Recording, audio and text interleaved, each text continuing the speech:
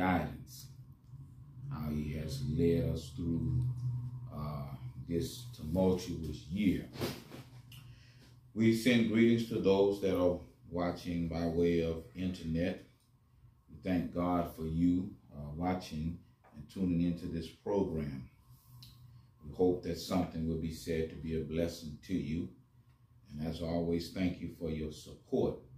Thank you for all of the support you have given, and we're thanking you in advance for whatever support you might be led to give. If you are so inclined, you may support us by way of Cash App. The cash tag is $ The Church of God NH. Or you can support by way of PayPal. You can find us there under ministerdbush@gmail.com. Also, if you have questions or comments, you can email me. Once again, email address is ministerdbush@gmail.com. I read and answer all of my emails. I welcome your emails. So if you have a question, feel free to send out an email. And for those that are in the greater Houston area, we invite you to come worship with us in person. We have plenty of room to social distance. We meet each Sunday at approximately 10 o'clock at 16027 North Freeway. We invite you to come where the table is spread and the feast of the Lord is going on. All right, we'd like to invite your attention to the book of 1 Thessalonians. 1 Thessalonians, the 5th chapter. 1 Thessalonians, the 5th chapter, and we'll begin reading at verse 16. 1 Thessalonians, chapter 5, and we'll begin reading at verse 16.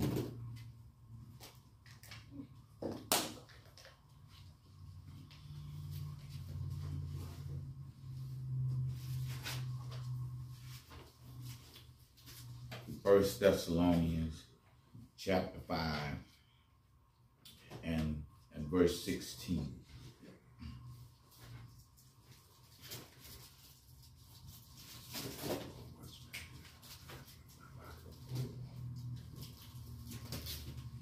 The word of the Lord says, rejoice evermore.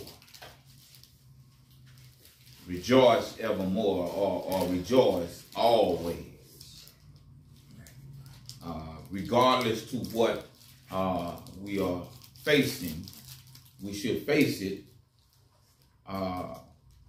with a heart of thanksgiving. Amen. And I understand that there are times when that can be difficult. You know, just lost your job, it can be hard to rejoice. In the death of a loved one, it can be hard to rejoice. And, you know, this is the last Sunday of the year of 2020. Mm-hmm. And 2020 has been a very difficult year for me personally. You know, just a little over a month ago, I lost my father. That's a tough thing, but in the midst of it all, I understand that I still should rejoice. There's always, see, life is really about perspective. It's how you see a thing. You know, that's the old adage of, is the glass half empty or is it half full?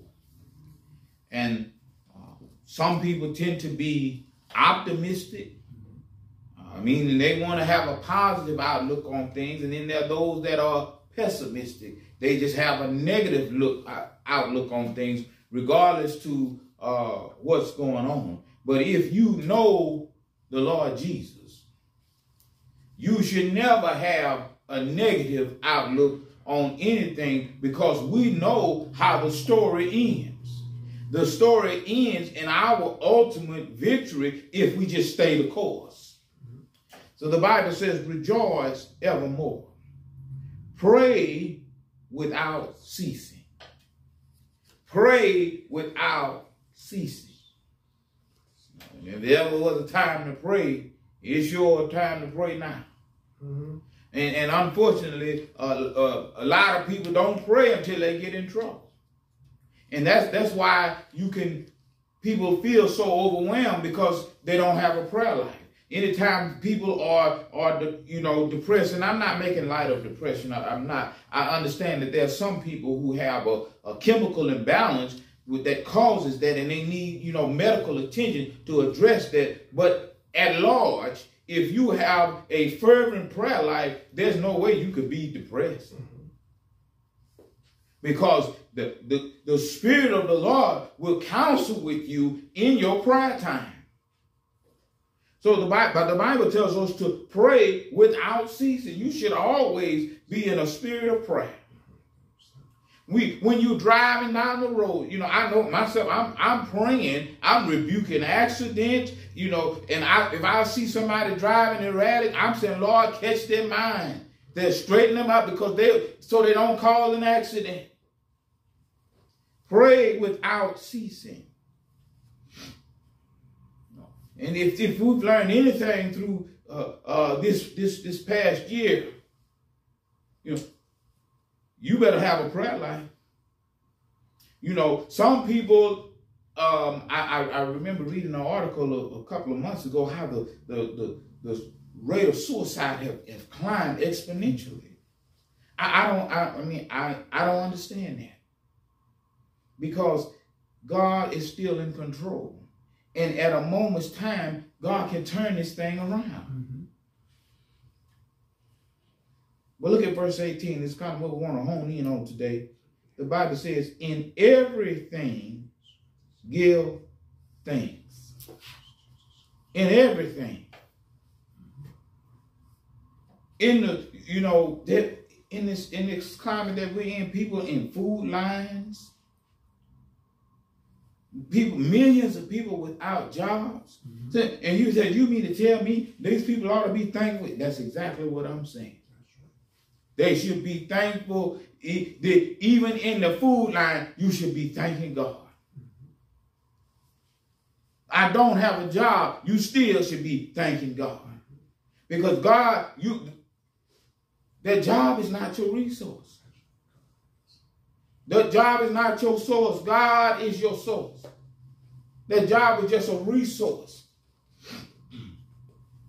In everything we go through, what he said, in everything give thanks. Watch this. For this is the will of God in Christ Jesus concerning you. Nothing can happen to you except God allow it. Mm-hmm. Now, I know, people think you can cause things to come upon yourself, and to a degree you can, but God can block you from doing stuff. Mm-hmm. God can snatch your finances to where you can't do something. If he don't want you to do something, he can prevent it. God can make your car stop working. You could have been wanting to go somewhere, and the Lord could come along and make your car not work. So wherever you find yourself in life, it was the will of God for you to be there. See, in everything, give thanks, for this is the will of God in Christ Jesus concerning you. And, people think that if you listen to these false prophets on so-called Christian television, that life should just be a flower bed of ease. But I'm here to tell you, nobody's going to skate through this life without having problems. At some point, you're going to be faced with something. And you better learn how to give God the glory. I heard David say, I will bless the Lord at all times. His praise shall continually be in my mouth. When it was that time, you shouldn't give God glory. Now think about Job. The Bible said Job was a perfect man. He walked upright before the Lord. The Bible said he eschewed evil, meaning he abstained from evil.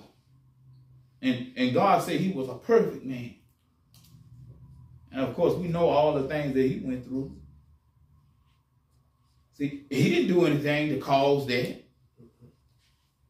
But yet God recommended him to Satan. He said, have thou considered my servant Job? Because here it is, Job is going on, got a nice life. He's wealthy. Got a nice life going on. And here the Lord said, have you considered my servant Job? So now the Bible says right here, in everything give thanks, for this is the will of God in Christ Jesus concerning you. If Job hadn't done nothing to anybody, and God recommends him to Satan. Can God recommend you?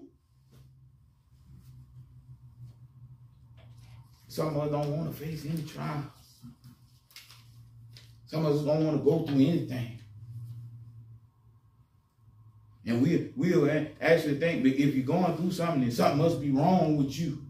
You must have did something. Somebody put a root on me. You know, I'm from Louisiana. And somebody got a root on me. You know, they put a hex on me. See, some folks believe in that kind of stuff. But I know I'm a child of God. You can't put nothing on me. Because greater is he that is in me than he that is in the world. You can't put nothing on me. Give in everything, give thanks, for this is the will of God in Christ Jesus concerning you. Well, look at what it says. Verse 19, quench not the spirit. Don't stop praising God because you've gone through. He said, quench not the spirit. You know, if the spirit rising up in you, let the spirit have his way. How can you be around here singing and all of this going on? Quench not the spirit. Despise not prophesying. See, a word can come to you in the middle of your struggle, and believe that word. That word can come to you, man, you just down and out and it's saying, you coming out. It's hard to believe at the time, but you better latch on to it. Despise not prophesying. Right here, verse 21, he says, prove all things, hold fast to that which is good. Hold fast to that which is good.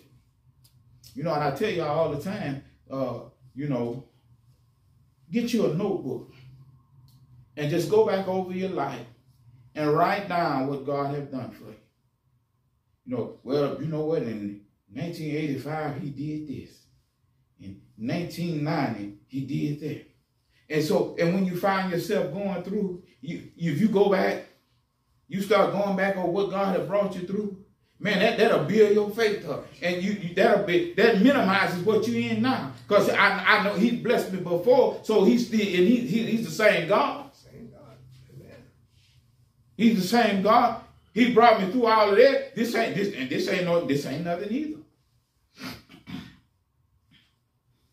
Prove all things. Hold fast to that which is good. Abstain from all appearance of evil. And you know, see, some people, they get tempted. When they're in test, when they're in trial, they get tempted to want to go out there and try something. Well, I'm living right, doing all this, and look what happened. So I might as well. No, he said abstain from even the appearance of evil. Don't even do nothing, the appearance of it. No, because he told us in one place, if our righteousness have to exceed the righteousness of the Pharisees. At verse 23, watch this now, in the word of God says, and the very God of peace sanctify you wholly, and I pray God, your whole spirit and soul and body be preserved blameless in the coming of our Lord Jesus Christ. That's you want to be preserved blameless because the Lord is coming. So you can't have any odd in your heart. You can't have the Bible. In one place it said he's coming back for a church without a spot or wrinkle or any such thing. You can't and you can't allow difficulty to put stuff into your heart. The Bible said, blessed are the pure in heart, for they shall see God.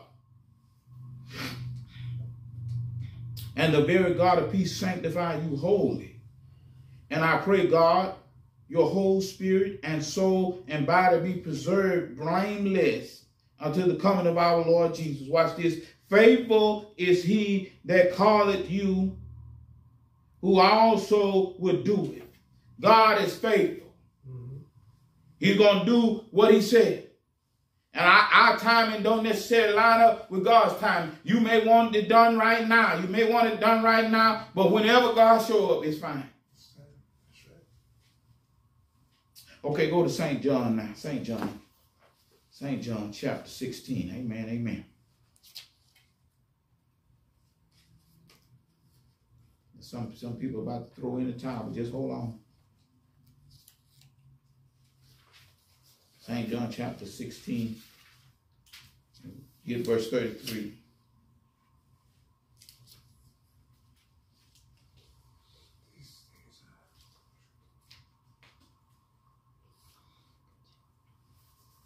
St. John chapter 16 and then verse 33. The word of God says, these things have I spoken unto you, that in me ye might have peace. In me you might have peace. There's peace when you know that you know the Lord Jesus. The Bible says there's therefore now no condemnation to those that are in Christ Jesus, who walk not after the flesh, but after the Spirit. See, these things have I spoken unto you, that in me ye might have peace. It doesn't matter what's going on. If you're in Christ Jesus, there should be some calm. These things have I spoken unto you, that in me ye might have peace. Because watch this. In the world ye shall have tribulation. So why we get perplexed? Why are we getting all thrown off? Because he said, in the world ye shall have tribulation. We know this stuff is going to come. And over in 1 Peter, he said, thinking not strange concerning the fiery darts and the trials which is to try you. In the world you shall have tribulation. Look at what he says here. But be of good cheer. Doesn't that line up with what we just read? In everything give thanks.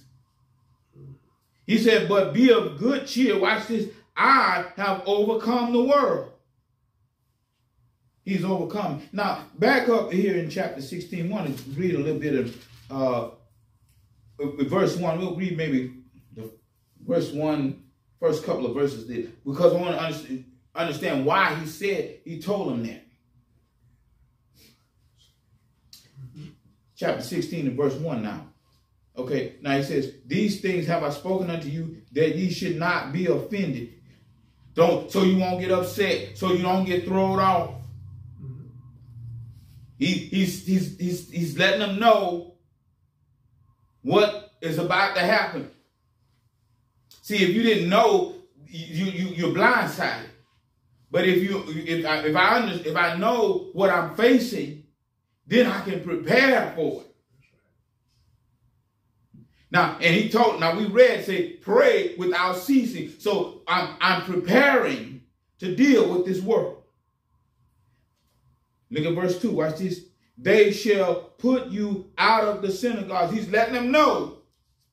They're going to put you out of the synagogues. Yea, the time cometh that whosoever killeth you will think he does God's service. He's letting them know some of y'all going to be killed. And the people going to think they're doing me a favor. He's preparing them for what they're about to deal with. And look at verse 3. And these things will they do unto you, because they have not known the Father or me.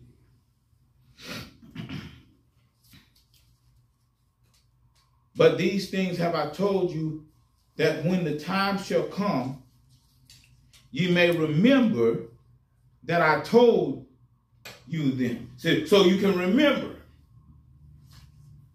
You'll be able to go back and remember. Well, he said that was going to happen. So, you know, that's why we shouldn't be, why are we continually blindsided? If you would read this word and apply this word and study this word, you won't, not this pandemic stuff shouldn't be a surprise. Because he said in the last days that there will be pestilence. So why we shouldn't be surprised? The Bible is being fulfilled more and more each day. We shouldn't be caught off guard. But these things have I told you, that when the time shall come, ye may remember that I told you them. And these things I said not unto you at the beginning, because I was with you. So now I was here with you. Because now Jesus he's preparing them because he's getting ready to go to the cross. And then shortly after that, he's going back to the Father. So I got to get you guys ready because I'm not going to physically be here. So now you have to be able to deal with this stuff. So we know that situations and circumstances are going to arise. We should be able to deal with it because he gives us his spirit. We're supposed to have the Spirit of God in us, so we should know how to handle difficult situations. Amen, amen. Okay, go now to Philippians. Philippians, praise the Lord. What if, and I pose the question, what if 2021 is no better than 2020? I pray, God, that that's not the case. But what if 2021 is no better than 2020?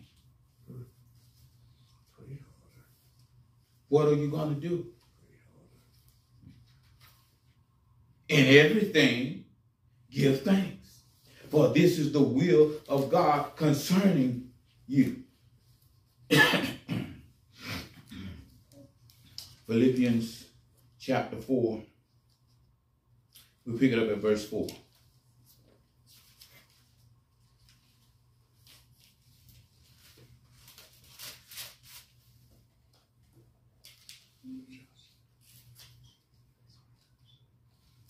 Philippians chapter 4 and at verse 4, and the word of God says, rejoice in the Lord always. And again I say, rejoice. Now, he did not say rejoice in the Lord when everything is going well. Rejoice in the Lord when you get a promotion. He said rejoice in the Lord always. Not sometimes. And again I say rejoice. Watch this. Let your moderation be known unto all men. Let your modesty, your conservativeness. We should be known for our modesty. We should be known for our conservativeness. Be known unto all men. The Lord is at hand. Be careful for nothing. So we shouldn't be around here worrying about stuff. Be careful for nothing, but in everything. See, that says everything. But in everything, by prayer. That's why it's so important to have a prayer life. By prayer and supplication with thanksgiving, let your requests be made known unto God. See, we have a right to go to God. And we don't take advantage of it. You see, the saints are suffering and we don't even use, we have access to all of heaven's resources, but we don't use them. We'll sit around and worry and try to figure things out instead of going to God. He told us to cast all your cares upon him, for he cared for us. But we don't do that. Be careful for nothing. Nothing. But in everything by prayer and supplication with thanksgiving, let your requests be made known unto God. Look, verse 7, watch this. And the peace of God, which passeth all understanding, shall keep your hearts and minds through Christ Jesus. The peace of God. Man, there's nothing like peace. You know, everybody else is just, you know, at their wits' end, pulling their hair out, drinking, doing drugs. And here you come, because I've got in touch with heaven. The peace of God, which passes all. People can't even understand, how is it that you're so calm? How is it that you're so, you know, that you're not erratic? I got the peace of God in my life. And how did I attain the peace of God? Because I pray without ceasing. I'm in constant communion with God. But see, it's just now, but you know how we are. Just imagine how we are. If somebody called you and they hadn't talked to you in 2 or 3 years, asking you for something. Well, how you know how you feel? Now here you hadn't said nothing to me in 2 years, and now you want me to. That's you. Come on now. Now how you think God feels? Here you've been doing everything you big enough to do, and now you in a jam. Oh Lord God, in the name of Jesus. Well, hold up. I mean, wake up morning after morning, never say thank you.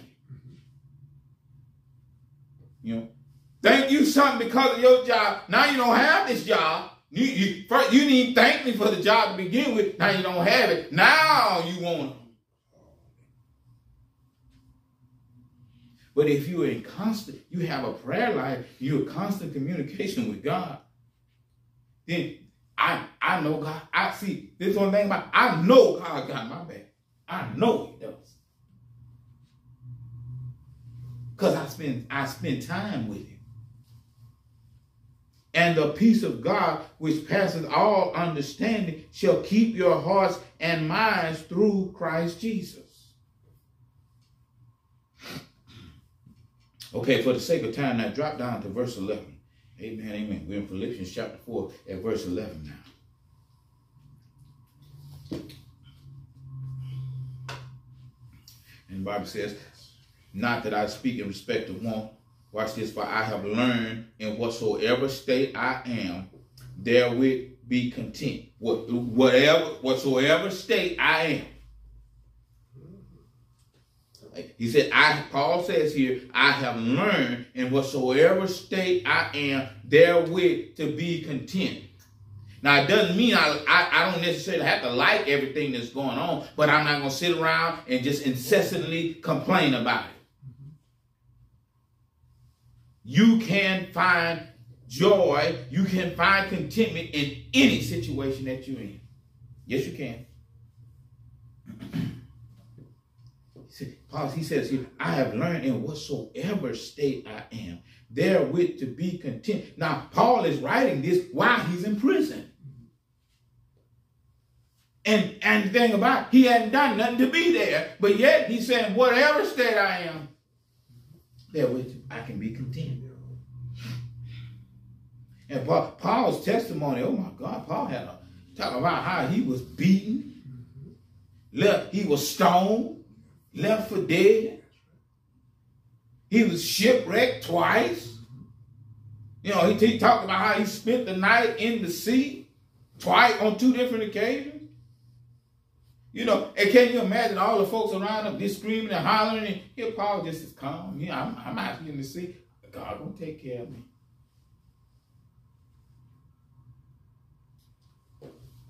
Whatever state I'm in. You know, a lot of us would drown because we panic. That's why most people drown, because they panic. If you can just learn to calm yourself down. See, you can't think properly when you're panicking.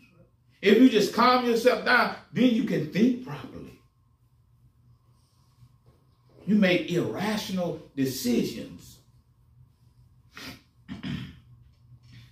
Not that I speak in respect of want, for I am learned in whatsoever state I am, therewith be content. Look, watch this, verse 12. He says, for I know, he said, I know both how to abound I know how to be a base, and I know how to be a bound. I know how to when I know how to act when things ain't going so well. I know how to be when it's low. But you know, some folks can't. They can't handle being a base. Can't handle it. He said, I know how to abound. Oh, let things go well from them. Let things start to go well for them.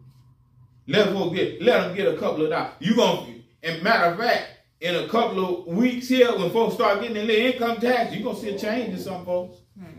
Yeah. You're gonna still change. And then when that income tax run out, then they gonna go right back.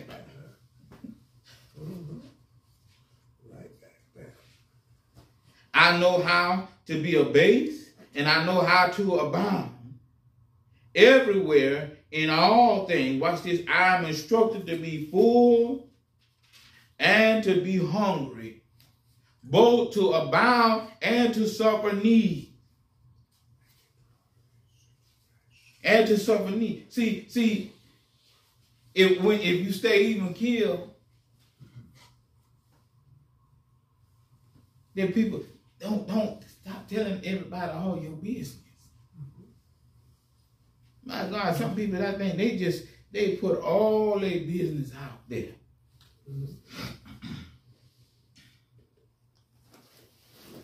But verse 13, watch this. He said, I can do all things through Christ that strengthens me.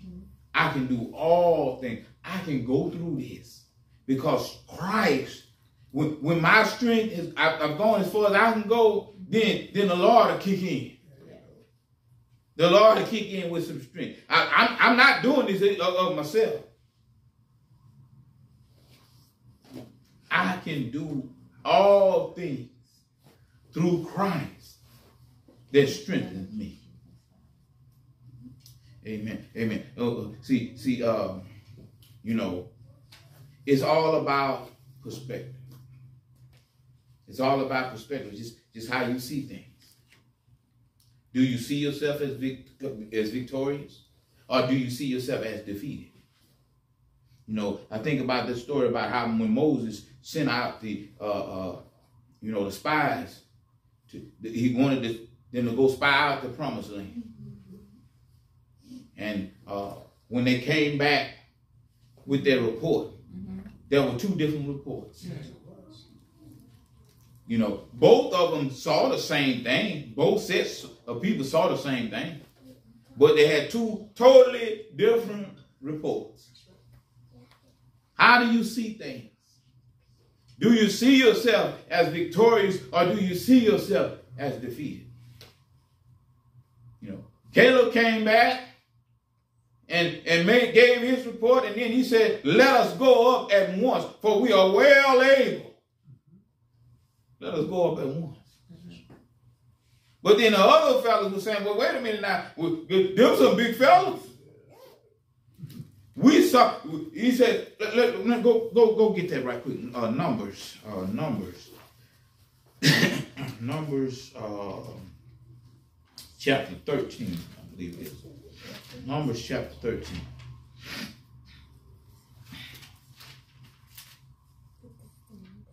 Do you see yourself the way the Word of God sees you? Or do you see yourself the way the world sees you? Numbers chapter 13. And we just begin reading at verse 25. Numbers chapter 13 and at verse 25. Amen, amen. Okay, Numbers chapter 13 and verse 25. Watch this, and the Word of God says, and they returned from searching of the land after 40 days, and they went and came to Moses and Aaron and to all the congregation of the children of Israel into the wilderness of Paran and Kadesh, and brought back word unto them and to all the congregation, and showed them the fruit of the land. Now, if you go back up a couple of verses, they talk about how they cut down some grapes. It was so many grapes they had to have two people to carry it. Then they brought that back with them to show how fruitful this land was. Okay, and in verse 27, the Bible says, And they told him and said, we came into the land whither thou sent us, and surely it floweth with milk and honey, and this is the fruit of, it's a good land. It's a good land. But now, understanding, it's been promised to them. It's ours. Because God said, one word of scripture said, whose report do you believe? Okay, verse 28, watch this. I got to hurry on. Verse 28, watch this. Nevertheless, the people be strong that dwell in the land, and the cities are walled, and very great. And moreover, we saw the children of Anak, the Amalekites, dwell in the lands to the south, and the Hittites, and the Jebusites, and the Amorites dwell in the mountains, and the Canaanites dwell by the sea and by the coast of Jordan. Look at verse 30. Watch this here. All of this that he just mentioned. All of these challenges, but look what Caleb says here. And Caleb, still with the people before Moses, listen. He said, let us go up at once. Y'all, come on, let's go. That's a good land over there. Let's go get it. It belongs to us. I mean, this land is flowing with milk and honey. How do you see yourself? He said, let us go up at once and possess it. Let's go get it. Watch this. For we are well able to overcome it. We are able. Didn't we just read over in Philippians? He said, I can do all things through Christ that strengthen me. We're well able to overcome it. Okay, now look at verse 31. Watch this. But the men that went up with him said, now both of them, they saw the same thing. We be not able to go up against the people, for they are stronger than we are. They got the God of Isaac, of Abraham, Isaac, and Jacob with them. God have brought them through all sorts of things, all those plagues that he put on down there in Egypt. They witnessed that. They were pinned up against the Red Sea, and God opened up the Red Sea. They walked through on dry land. They had seen all of that, but yet, look at how they saw themselves. And we're the same way. God have brought us out over and over again. He have healed us over and over again. Whose report are you believing? So watch this now. He says, but the men that went up with him said, we be not able to go up against the people, for they are stronger than we. And they brought up an evil report of the land which they had searched into the children of Israel, saying, the land through which we have gone and searched it, it is a land that eateth up the inhabitants thereof, and all the people that we saw in it are men of great stature.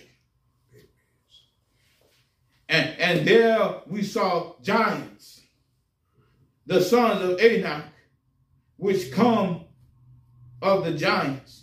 Look at this. And we were in our own sight. Look at how they're looking at themselves. He said, in our own sight. I'm telling you how you feel about yourself. It matters. In our own sight as grasshoppers. And so are we in their sight. They don't know how the people saw them.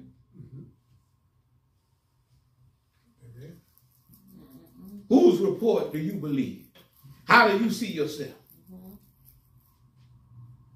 My God, I go to the scripture.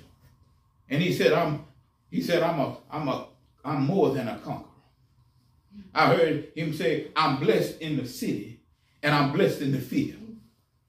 He said, I'm the head and not the tail. I'm above and not beneath. Whose report do you believe? Amen, amen. Okay, I gotta get ready to let you go now. Go over to Romans now. Romans, amen, chapter 8. We gotta get ready to get out of here. Yes, we face 2020. It has been very, very difficult, but we can still rejoice. Amen. We can give God the glory. And I don't know what's in 2021, but I know that God is going to be with me. Mm-hmm.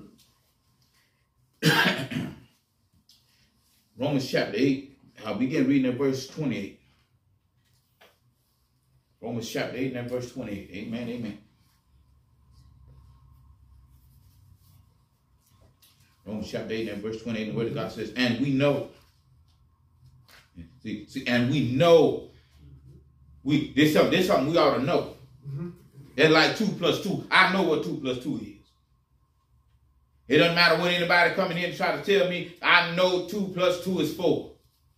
And we know, watch this, that all things work together for good to them that love God. And are to them that love God, to them who are called according to his purpose.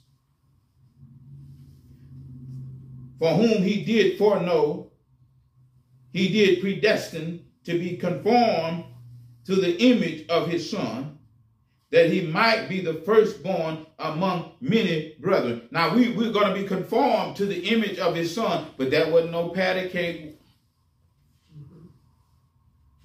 Well, look at verse 30. Watch this. Moreover, whom he did predestinate, them he also called, and whom he called, them he also justified, and whom he justified, them he also glorified. That we shall, what shall we say to these things? If God be for us, who shall be against us? So whatever is in 2021, I'm going to be all right. Mm-hmm. But look at verse 32. This is the verse that nobody wants to read. Mm-hmm. He that spared not his own Son. He that spared not his own Son, but delivered him up for us all, how shall he not with him also freely give us all things? But you know what all things include? All things include suffering. And that's the part we don't want. We don't like that part. He should give us all things. We're going to have some good time, and we're going to have some bad things.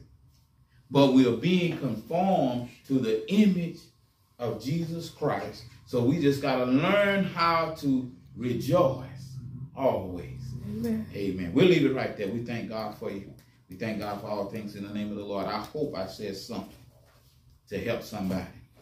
Praise the Lord. Amen.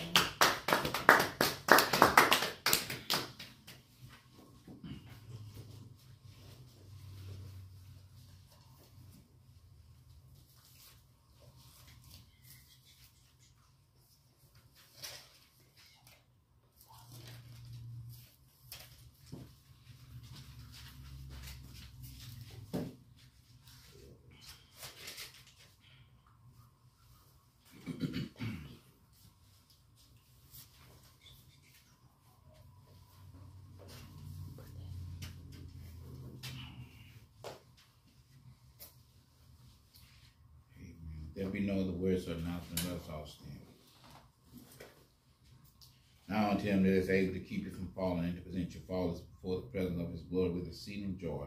To the only wise God, our Savior, be glory and majesty, dominion and power, both now and ever. And the people of God said, amen. Amen.